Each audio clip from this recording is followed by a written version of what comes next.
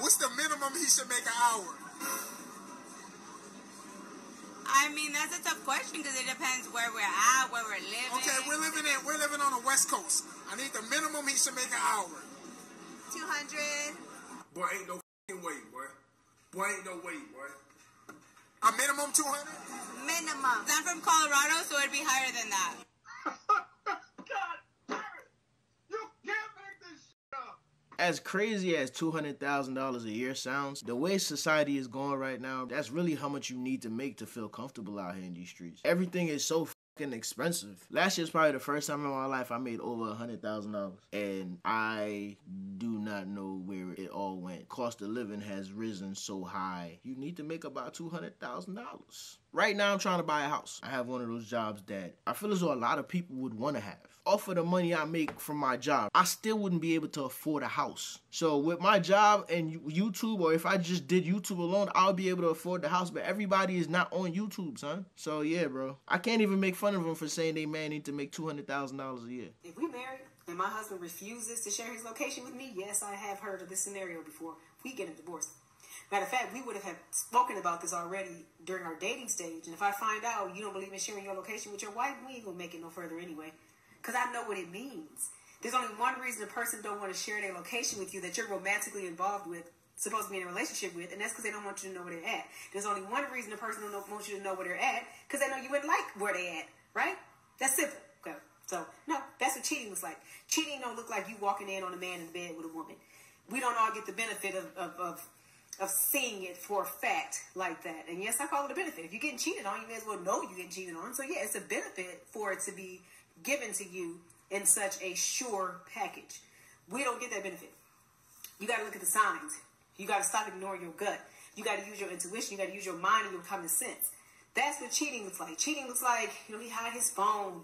He always phones. Before I go into say what I want to say, I apologize, man, for whoever it was that hurt you. Now, if we in the talking stage and you tell me it's mandatory that I share my location with you, I'm good. Every couple I know that have these type of share the location arguments, their relationship just be toxic. Because to me, there's no trust. If there's no trust, there's no relationship. I sound like Dr. Phil. But if there's no trust, there's no relationship. Let me give y'all a scenario, right? One of my peoples, he was dating this chick. He used to let her borrow his car. They broke up because one day it took her too long to come pick him up. He goes through his phone. He tracks her location.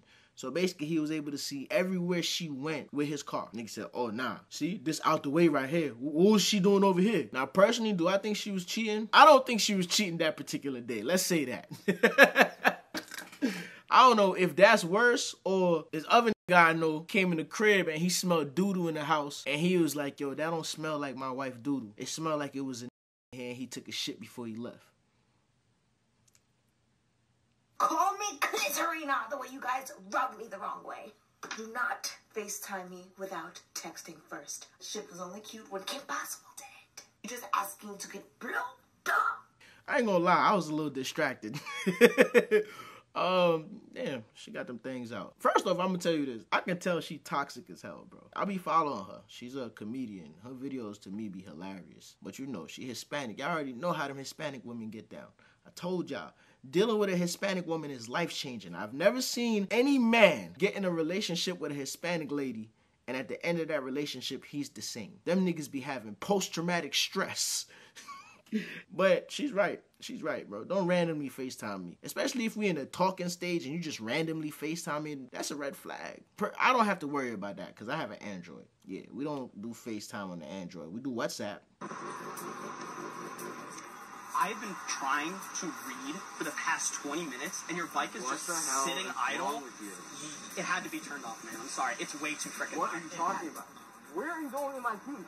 If you want your teeth so bad, come get it. Yeah, come get it. Bro, that has to be staged. There is no way if I'm sitting on a bike, somebody's randomly coming up taking my keys off because I'm disturbing them from reading. You going to sleep. You catching a quick NyQuil nap. Now, I'm not going to say that stuff like this couldn't happen because there's people out here that don't understand overstepping boundaries, but I know for me, that's not going down. Spring break bucket list. Catch 5 bodies. Huh? Catch 5 bodies? 5. How many days do you have to catch 5? I've already reached it. Come on, man. Does your bucket list reset every day, or how does that work? Wait, so did you have 5 in a day? Yeah. So I guess I'm here for 7 days, 5 times 7. I can't tell if she's bad at math or just waiting for me to answer. I can't. It's 35. 5 times 7 is 35. Yeah. 35 in 7 days is your goal. Yes. She belongs to the streets. She gotta be trolling. Do y'all remember the old spring break videos? The wildest thing girls were looking forward to doing on spring break is getting the Mardi Gras beads. So they'll flash the camera for some beads. 35 bodies, bro. That's serial killer activities. I'm blind and I'm a guide dog user, and I'm going to show you guys how I cross the street. Radar will stop me at the edge of the street. Good boy. And then I will listen for parallel traffic to know that it's okay for me to go forward. Right now, I hear nothing, so I know it's okay. Radar, forward. If it's a high traffic area, there are usually the buttons that you can press that will do the countdown for you. Here is not super high traffic, so it's a lot easier for me to cross. Guide dogs are also trained to know intelligent disobedience, so if I say radar forward and he sees a car coming, he will either not go or pull me across faster. Hope you learned something. Bye! I'm not gonna lie, when I see blind folks with their guide dogs, like, I be amazed. I remember when I lived in the city, there's a guy that lived in my building that was blind and he had a dog. It was amazing to see him navigate through Peachtree. If you from Georgia, you know Peachtree Street in Atlanta. It'd be amazing, bro. He would stop at red lights. He knew when to walk, when to not walk. He would avoid people. Growing up, we used to watch them samurai movies with the blind samurais, and they used to be out there washing everybody up because they had superhuman hearing. I'm convinced now from watching, you know, blind people move and maneuver, those stories weren't all fiction. Nope. Nope. Nope. No, no, no, no, no, no, no, no, no, no, no, no, no, nope. Nope. Nope. Nope. Next video. Next video. I ain't finna be over here thirsting. That thing healthy though. Y'all seen that? Y'all caught a glimpse of that? That thing healthy. Good afternoon, Christine. Well, we got our hands on this exclusive video and immediately showed it to Atlanta police. It was shot right here at 10th and Piedmont at the Rainbow Crosswalk. And tonight, police say they want to talk to the 2 men you're about to see. This is surveillance video you will see only on Fox 5. It was recorded on Piedmont Avenue in Midtown by Atlanta Parking Solutions and shows 2 men who appear to be just hanging out, casing the area with hoods on and hands in their pockets. It is an odd hour to stroll, just before 3 o'clock in the morning. A few minutes later, 3 men are walking down Piedmont Avenue. They appear to be followed by 2 men right at the Rainbow Crosswalk, the same 2 men we saw earlier. The 3 victims head into 10 Bar at the corner of 10th and Piedmont for less than 10 minutes. When they come back outside and head to their car at about 3:15 in the morning, it appears the 2 robbers are waiting for them. One of the victims quickly realizes they were being confronted by gunmen and he runs away. Atlanta police say the 2 crooks robbed the remaining 2 men of their cell phones and car keys. It may be hard to see, but police say one of the suspects pistol whips the driver so hard he is hospitalized. You could hear a witness yell for someone to call 911.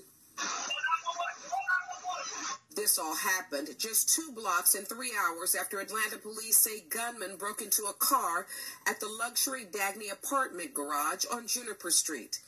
They have not connected the 2 crimes. Atlanta police investigators want to identify these men and question them.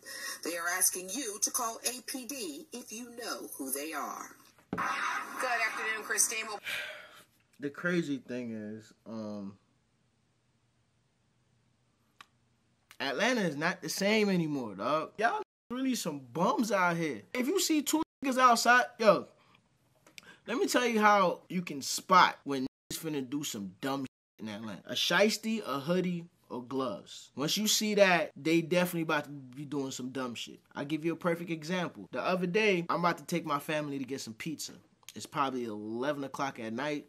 We finna go to Fellini's. If you know about Fellini's, then you know what good pizza tastes like. We driving down Peachtree Street, and I see 2 young kids. They had to be about 15, 16 years old. One crosses the street in front of my car, and I'm looking at him. And mind you now, I always stay with that thing on me because you just don't know. As I drive further up, I see another one, and he's just walking on the side. Based on where they're coming from, I already know what they tried to do. It's some dealerships on the side of Peachtree. It's Hyundai, Gravity Auto, and CarMax. I'm not 100% sure if it's Hyundai or it might be something else, but I know for sure Gravity Auto and CarMax is right next to each other. So apparently, them boys probably went over there and tried to steal a car, and it didn't go as planned, so now they walking up Peachtree, looking crazy. We go, get the pizzas, we driving back. I told my wife before, too, I'm like, yo, them little look like they was doing some suspicious shit. She was looking at me like, yeah, all right, whatever, you know, because she think I'm paranoid. But my thing is, you better be safe than sorry. So as I'm driving back, it's an ass of cop cars in front of CarMax. It's like 4 or 5 cop cars in front of CarMax. So